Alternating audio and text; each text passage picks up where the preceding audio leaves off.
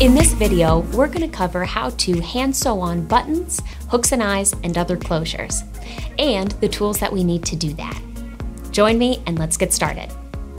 So if we take a look at the table, we've got a couple different things. We have our buttons, a regular shirt button with 4 holes that will be sewn flat to the garment, and then 2 different types of shank buttons. Shanks sit just above the fabric and have a post. This is a traditional shank, and this is a cloth shank, typically used on just bridal decorative buttons. We also have our scissors, and we've got our needles. The needles I like to use for typical hand sewing are sharps, and this size 5 is a nice middle of the road size, right length, good width. Then we have our hand sewing thread. Waxed skein comes in packages in different colors. It is pre-cut, pre-measured, and pre-waxed, and it's perfect for quickly sewing on any type of closure. Let's get started.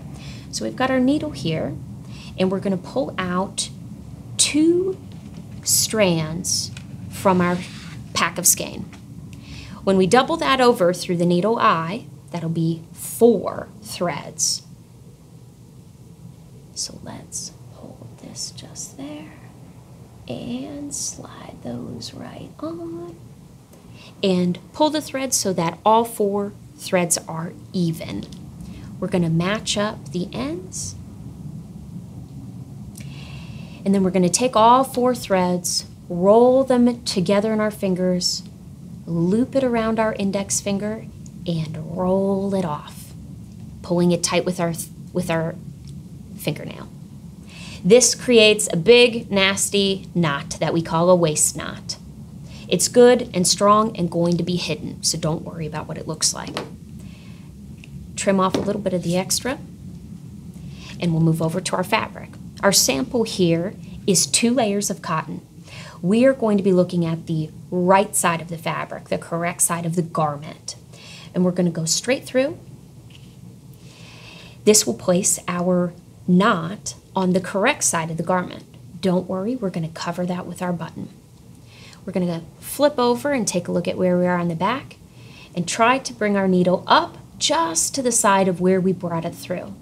Our goal on the back side of the garment, or the inside of the garment, is to keep all of our stitching as tight and close to itself as possible to keep it looking nice and clean. We don't want a bunch of stitches all spread out. We want them nice and tight. So we're going to bring that needle up just next to our knot, and now we are ready to put on our button.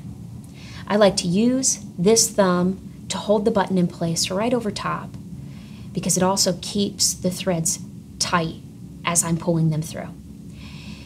Now, with a 4-hole button, we have 2 options. We can either go thread across from each other or directly next to each other.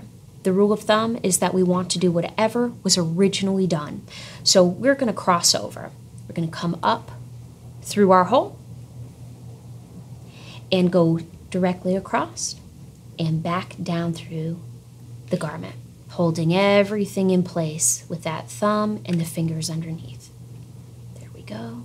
Gently pulling tight to make sure that we don't have any loose loops. Remember, we've got 4 threads, so we want to make sure that they're all being pulled tight together. Let's take a look at the other side. Good, we're nice and close to that original stitch, and again, we're going to push through, and we're kind of feeling with the needle here until we find a hole, and coming back up through again. We're going to do 2 rounds on the first 2 holes, which is 8 threads, and 2 rounds through the second 2 holes. So now we're going to feel around, yes, for the other hole. There we go. Holding everything in place from both sides. Oop. Good. And one more time. We're coming up through, but on this last thread, we're going to let the needle come out to the side. Not through the fabric and not down onto the other side of the garment, because to give this button a little extra strength, if it's a shirt button, it's being used frequently on the front of the shirt. We're going to pull this thread tight and loop it around that thread base under the button just once. Then We're ready to knot off. So we're going to look to the side, pull our needle through those threads coming up until there's a little loop. All 4 threads, make sure they're all balanced in the same length, and then just pull our needle through. 1 knot, and let's do a 2nd knot for safety. Good. Pull slowly to make sure that all of those threads stay even with each other. And then, if the garment has 2 layers or more, we're going to slide our needle through, making sure that it is not showing on the other side, and hide our thread tails right there in the garment. That's where they're going to live. This allows us to keep from cutting, trimming the thread really close to that knot and making that weaker. And then we're just going to snip it right there. And we've got our button. Okay, next we're going to sew on our shank button.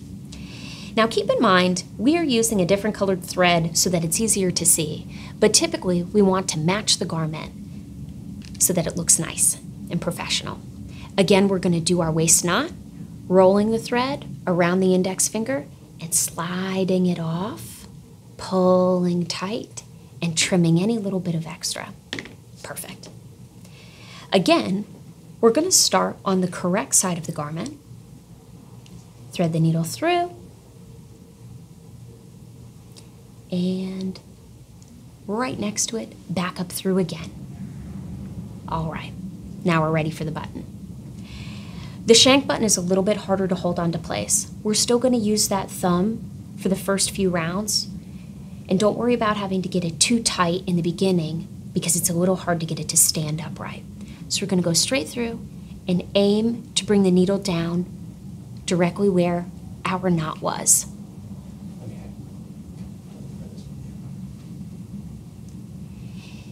And then using the previous thread as our guide, we're coming up to the side. And this is when we can start to tighten up that thread around that shank. And you see, as I pull the button back, that we're just threading straight through and back down, trying to keep all of the stitching in the exact same location. Again, we're using 4 threads. So 3 times through should do the trick. On this 3rd time, we're bringing the needle through, but we are not going to go back down through the garment. We're just going to go through the other threads. And we want to do this because we're going to do a little thread shank to tighten this up. We're going to hold the button in place and wrap just around the bottom underneath the shank. This is giving the thread a little bit of support there, and it's going to help that shank button stand straight up. And now we're going to knot through our stitching again, pulling the loops, the 4 loops tight, 1 knot and a 2nd knot. I'm using my needle as my tool, you can see, making sure that I'm keeping all of those threads straight and pushing them where I want them to go. Perfect. And now we're ready to hide those thread tails again in between the layers of fabric. And then just trim that right off. So now, when we set that down, see how that button stands straight up like that? That's exactly what we want. Next, let's take a look at our 2 most traditional hooks and eyes and hooks and bars. Okay, so we've got a little sample fabric here that's meant to look like the closure of a garment. And we've got our hook and eye and our hook and bar. These are the 2 most traditional closures we're going to use other than buttons. Let's start with the hook and eye. So we're going to take one side of our pretend garment. We're going to start from the inside of the garment to hide our knot. We're not going to hide it on the front this time because the hook and eyes are see-through, so we won't be able to hide it. We're going to hold either the hook or eye on with our thumb, just like with the button. And we're going to come up under one side of the hook. 2 loops around, again, is 8 threads and plenty enough to hold it in place. So we'll go 1, 2, and it's okay if that catches on the inside of the garment. That just keeps it strong. We'll shift the garment around and loop through the other side. Again, still holding the hook with our thumb. 1 and 2. Finally, we'll move our thread, putting our needle under one layer of the fabric and coming up to the right side of the hook itself. And we're going to loop our thread over the hook, not the functional part of the hook, the bar of the hook, to hold that in place. And then take 1 more stitch right underneath. There we go. This keeps the hook from moving around. Now, we'll slide to the other side of the garment and knot our thread off. This isn't as clean as the button. We are going to see little stitches on the other side, and that's okay. We'll be using matching colored thread, and so it's going to look just fine. 1 knot, and taking our needle through a little bit of fabric and a little bit of thread, 2nd knot. And hide our tails. Great. Now we're ready to move over to the other side. When we move over to the other side, of course, we're going to knot off our thread again. Same knot every time.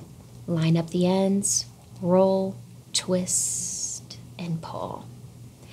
And we'll cut off any extra and begin from the inside of the garment. The most important thing we want to do is, of course, make sure that the hook and bar line up with each other. And when we see that, we can hold that in place or put a small mark there with a marker, chalk, or pin. Coming from the wrong side of the garment, we're going to loop through twice on each loop, just like we did with the hook. 1, 2, and gently moving our thumb, replacing our secure hold, and coming up again. 1 and 2. And that's all we need for the eye. So we'll come to the back and we'll knot off. There we go. It's easier to keep the stitching tight on this one. There we go. And we'll pick up a few threads and knot 1 and knot 2. Perfect. And hide our tails. The hook and eye is a totally critical closure. We use it for everything, the tops of dresses, pants, skirts. And let's test it out, make sure it works. And there it does. Perfect. Okay, now we're going to take a look at our hook and bar. This is a closure usually used for tops of pants or coats. It's for heavier weight fabrics and for high function areas. So again, we're going to have our 4 strands of thread on our needle, same thread, same knot. Make sure that the edge of our hook lines up with either the edge of the pant or garment or wherever the original hook was set. We're going to come from the wrong side of the garment so we can hide our knot back there, up through one hole and right back down through the other. Very straightforward. And once more, securing that with 4 threads. Perfect. We want to be aiming to make sure that the stitching is right on top of itself on the underside of the garment, so take a peek and make sure that you're staying in line. Next, we're going to loop over here to this hole. These stitches will look a little big in the back. That's okay. With this hole, we're going to loop the thread on the outside, like we did with the hook and eye. Finally, we're going to take our needle on the bottom over to the final set of holes. As you can see, we're creating a V with our thread, and that's all right. We're going to come up through the fabric and come up through our hole and down again to the other side. I'm going to move this around so that I can get a better hold on this, and come up once more and down once more. Let's flip to the inside of the garment now and loop our thread through our stitch and double knot. Perfect. And we'll loop our tails under and snip that off.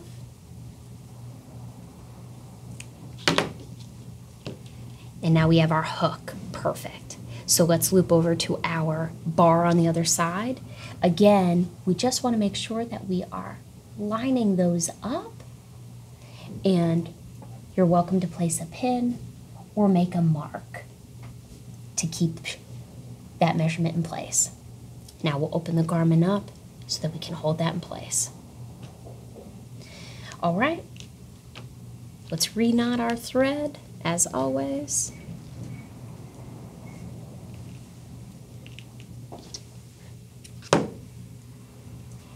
And taking our pin as a measurement and holding that bar in place, let's come up from the wrong side of the garment. Just like the other side, we're going to do 2 loops through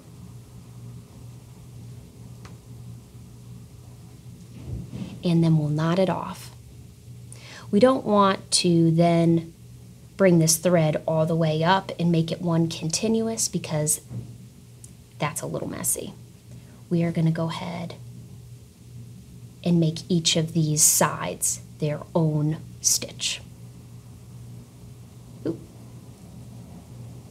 See how I like to use that needle as a tool? Makes everything easier. All right, we're going to loop that thread through and just snip it right there. Knot off once more.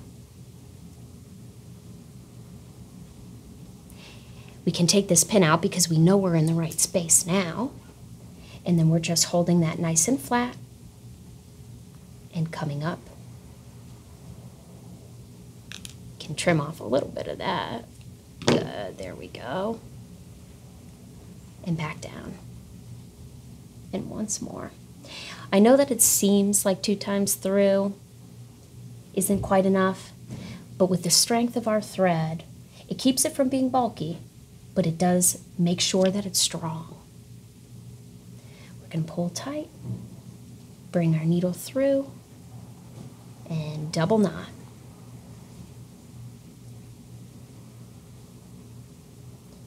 Perfect. Hide our little tails. And, of course, test it. We always want to make sure it works. Now with this sample, we're going to flip it around to the other side, I think. There we go. Just like it would look in the pant. This bar would be covered by the fabric. All right, good to go.